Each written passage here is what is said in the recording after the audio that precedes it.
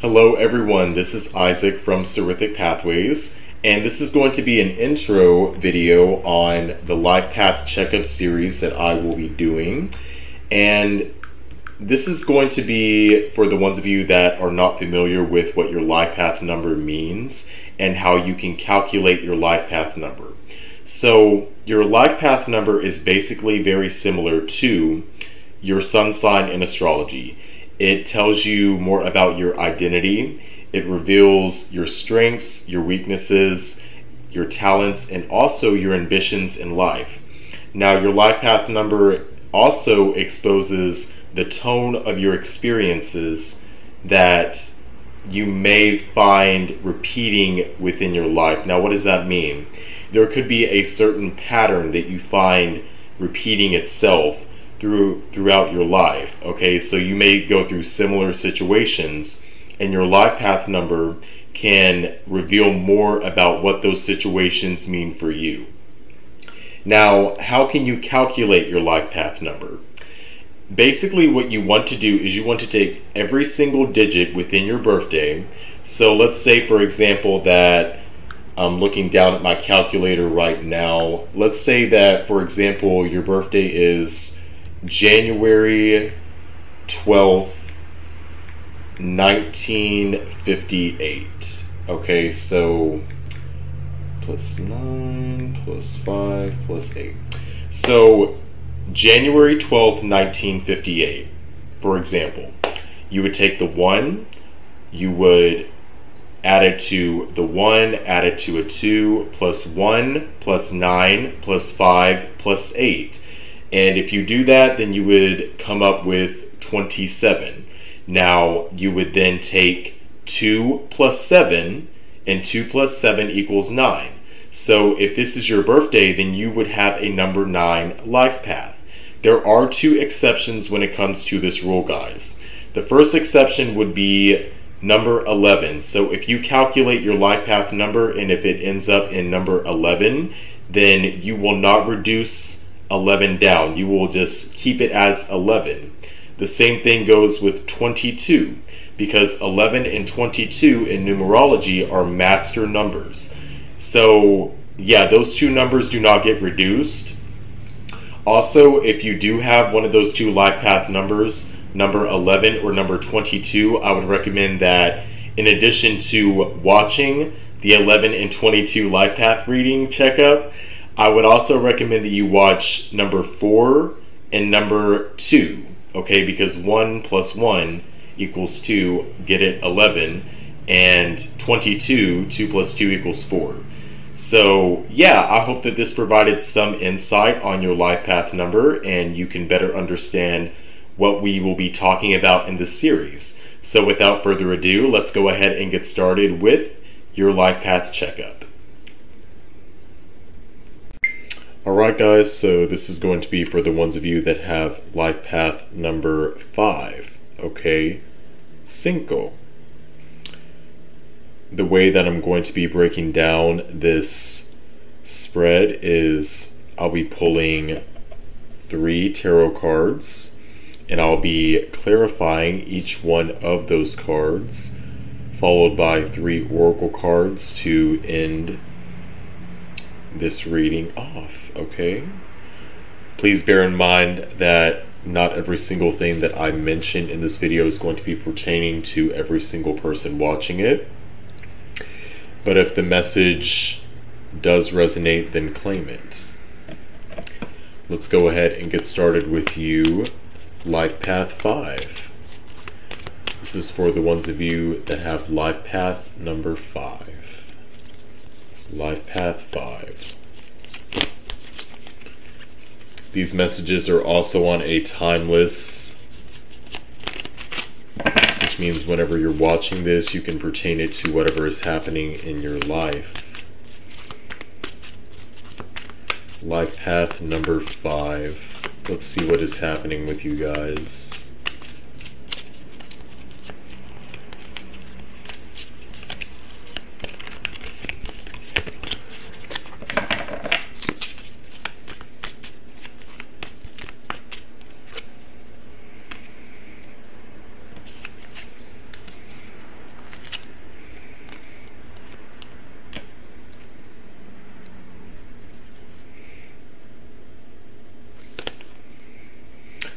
I'm seeing that a lot of people are making up their minds about something, coming to a final decision. You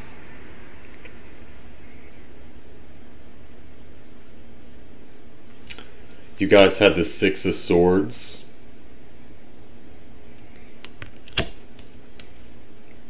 The Seven of Cups. And the Ten of Pentacles. I'm getting that for a lot of life path vibes. This is talking about your money, your finances, some new job opportunity that could have came to you, or an opportunity that is being presented to you. You could be choosing to choose a better paying job or leave a job that's not paying you enough. Because the Six of Swords talks about moving on from something. I'm also getting that for some life path vibes, you're either planning a vacation or you're planning to travel at a long distance. Now there's also some indecisive energy that's surrounding you right now with this Seven of Cups.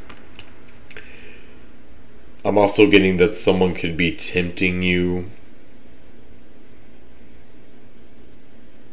especially if you're trying to move away from them or this person, this thing. Something is trying to tempt you guys. Again, guys, it's going to be different for every single person. And then the Ten of Pentacles. Yeah, they could be trying to tempt you with money, or you're being tempted with money. So I'm going to go ahead and clarify each one of these cards. But for the most part, I'm seeing a lot of you have came out of a place of being indecisive. Like you've made up your mind about something. In the past, with this Seven of Cups, you were indecisive, but you've made up your mind about something.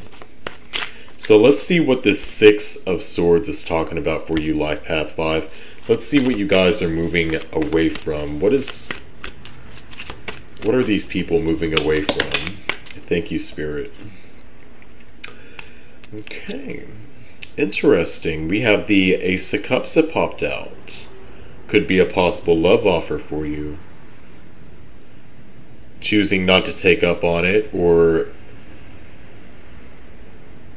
if you're on the other end of the spectrum, for the ones of you that are traveling, you could be moving closer to a person that you want to be with. Yeah, I'm getting that. I'm getting that instead. I'm getting that you've chose to move closer to a person that you're wanting to be with here, Life Path 5.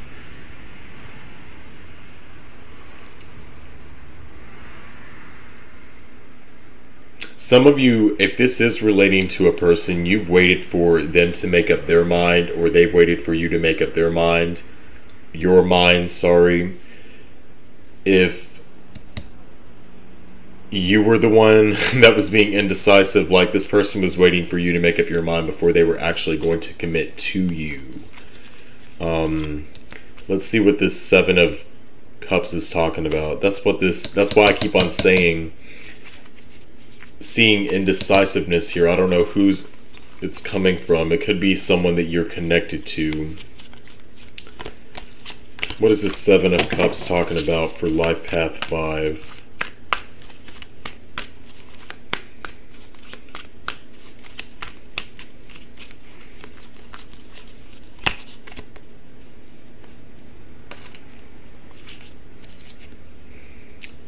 Queen of Pentacles.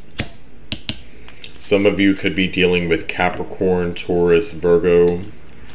You've made up your mind about a Capricorn, Taurus, or Virgo.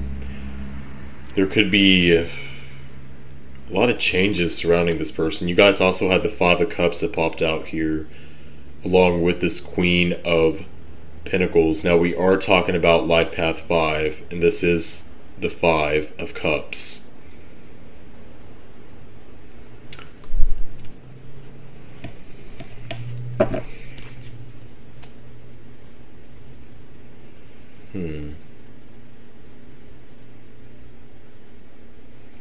So I want to see now what this Ten of Pentacles is talking about for you.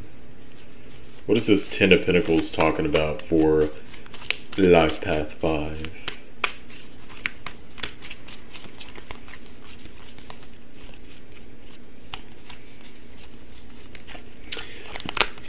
This is another intuitive message that I'm getting. A lot of Life Path 5s, some of you guys have chosen to reach out to your family, in particular your mother, for some type of financial assistance. That's what this Ten of Pentacles could be talking about. Okay, so I pulled you guys pulled this Page of Wands here. Whenever I stopped shuffling, you had the Two of Cups. You could be going to your mother about relationship advice as well, Life Path 5. Yeah. So let's go ahead and hop into the oracle portion of this reading. Hopefully that made some type of sense and that wasn't too confusing. Alright, Life Path 5, you have the Moon card. You also have Harmony. And you guys also have Clairvoyance. Preparing for clairvoyance. This is your psychic advice card. Okay. So again, you guys had the Moon card. You have Harmony. There's a lot of nurturing that's going on with you. I'm getting that you could be dealing with a person. A lot of you guys are dealing with a person. Dealing with relationships. And it's tying back to your mother. Your mother is somehow involved. Your mother is somehow connected to this connection that you could have right now. Either she's directly involved or this could be a repeating pattern for you guys. Like, the qualities of this person could remind you of your mother. With the Moon card is connected to the mother. Now, as far as your psychic advice card, this Clairvoyance, preparing for clairvoyance, it reads, every person has the ability to open their third eye and use their sixth sense. It's a gift that lies within all of us. It just needs to be channeled. To prepare for clairvoyance, start by closing your eyes so the outside world does not distract you and you can focus on your third eye. Allow yourself to completely relax by meditating, letting yourself zone out. The most important thing in preparing for clairvoyance is learning to trust yourself. Often we ignore our intuition, brushing it off as convenience, or we overthink everything too much because the answers come too easily. Just trust your first response to everything. If something tells you you're not going to go to the bank, don't go. If something tells you to call your mother, guys, weren't we just talking about mothers? If something tells you to call your mother, call your mother. Your first instinct is always the right one, and the more you keep following your gut feelings, the stronger your sixth sense will become. So some of you could be working with your intuition or developing your intuition, strengthening your intuition. Also, advice from your higher self or whatever you choose to believe in. It's telling you to trust yourself more, trust your intuition, trust your gut instinct about something. If something does not feel right to you, it doesn't feel right to you. Sometimes it's hard to trust that initial instinct. Sometimes it's hard to do that. And trust me, I'm not perfect, guys. That's one thing that I struggle with is trusting myself with a few things. You know, I'm a work in progress, but yes, that's the psychic advice card that I have for you. That's so funny. We were just talking about mothers, and this card mentioned your mother. So life path 5, your mother could be emphasized during this time period. It's very much highlighted, your relationship with her. Okay, so I hope that you got something from this reading and it provided some insight to your situation. Sound off in the comments below if it did, and give the video a thumbs up if you stuck around this far. Thank you for watching. Take care of yourself. Namaste.